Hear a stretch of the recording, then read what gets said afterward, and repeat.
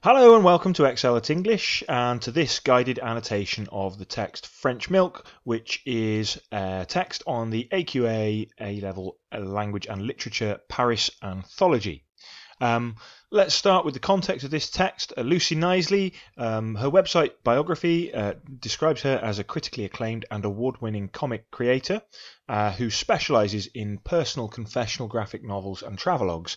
And there's some useful information for us there in terms of a personal, confessional, and travelogue are all meaningfully applied to the text that we are looking at, French Milk. French Milk was Knisley's breakthrough work in 2006. I think it was published in 2008, but it recalls a trip where she stayed with her mother in Paris in 2006, and she wrote what is effectively a graphic art diary, which also has aspects of photojournal, and that is French Milk, the text that we are studying an extract from. With regard to context, it's useful to think of the context of the comic tradition in France and Belgium, and this is known as, I think my pronunciation, let's see if I can get it right, bande dessinée. Bande dessinée is usually abbreviated to BD, and this is the name for the French and Belgian comic tradition, which is very strong. They are a very popular form of literature in the French-speaking world. You may know this if you have ever read Tintin, Asterix, Asterix, or Lucky Luke. There are others as well, I'm sure. There's a Parisian stall there, an image of a stall absolutely dedicated to bande dessinée. There are also, as we find out when we read French Milk, comic book stores that are dedicated to this art form. Here's an extract from Tintin. It's useful because Tintin is directly referenced in the text, and Knisley obviously takes inspiration from Tintin. Very useful to look at a page. So pause right here and just ask yourself, how does the narrative develop on this one page of Tintin? Just for context, Tintin is staying with a Native American Indian tribe when he discovers oil. This is from Tintin in America. Very quickly the capitalists move in. Have a look at the narrative devices used in this text to present the narrative and the way things develop. A few relevant features here. One is the way that the speech representation drives the narrative. And you can see from the speech bubbles that this is a sort of a speech-driven narrative. There are captions, and they play this particular function of a kind of a sequence or a montage, if you like, of an hour later, 2 hours later, 3 hours later, the next morning, which helps to guide the reader, I guess, through this passage of time. There are such things as emanata, which I didn't know what these were until I started researching this, but emanata are these little sort of almost punctuation marks that appear around the head of characters when they're in some kind of heightened state.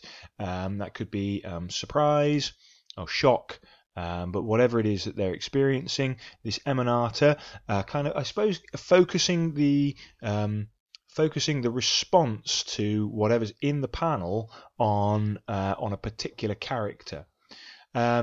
As we've discussed, there are captions, a combination of caption and dialogue, but also it's worth thinking about the sequence of panels and the way that the panels represent a kind of discourse structure, guiding the reader through the narration. Back to French Milk.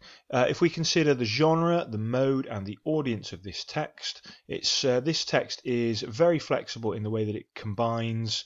It's highly kind of creative and original in combining aspects of several different genres. It is part diary, it is part photojournal, it is a travelogue, it is an example of graphic non-fiction, it is somewhat autobiographical. I think there's even a shopping list in there in the extract that we study. So it's a highly flexible combination of different genres, although I would say that diary is, I guess, its main form. With regard to mode, if you watched the previous lesson introducing mode, then you'll understand what this means, and you'll know that the text combines linguistic and visual modes. Of course, the language is written in this text, but there are heavily aspects of spoken mode and lots of presentation of dialogue, so we can look at the difference between narration and spoken language within the text. Likewise, the visual mode has different methods. There are comic style panels, there are broader sketches that might perhaps pass for artistic sketches. There are also photographs, or at least in our extract, there's one example of a photograph. Finally, for this slide, audience. I think this is a text that is directed towards young adult readers. I think these are readers who might relate to Knisley's account and her perspective. I think the angle of kind of young romance is particularly directed at young adult readers, but there's also a specialist readership within the world of comic art. Knisley is clearly writing for people within her own comic community, a sort of a specialized world of enthusiasts who are excited by comic art and the way that this is represented in A Trip to Paris.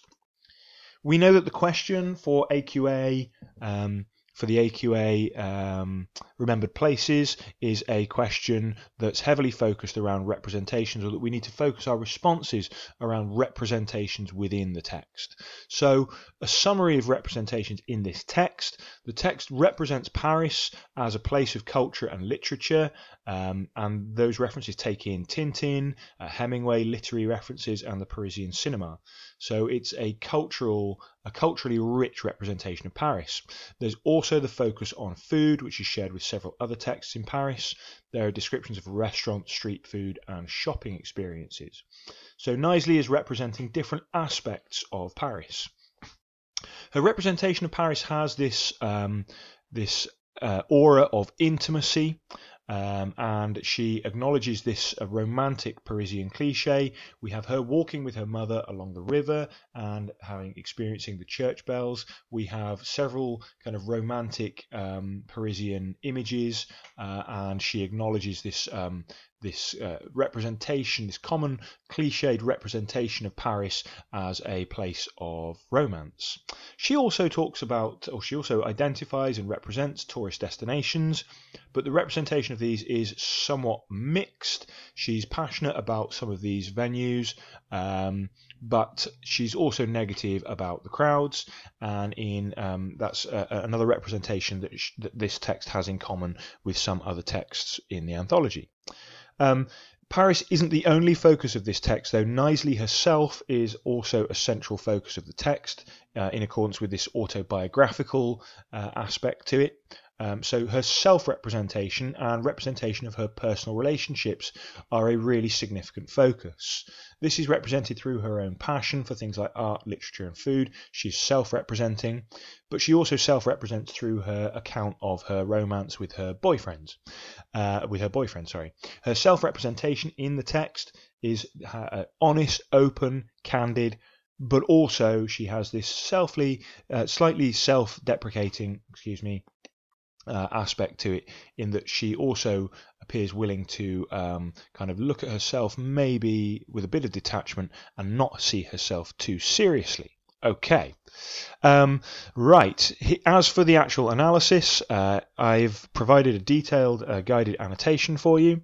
Yes, I've written it in Comic Sans. You'll have to look at the next clip for this annotation because it will take some while.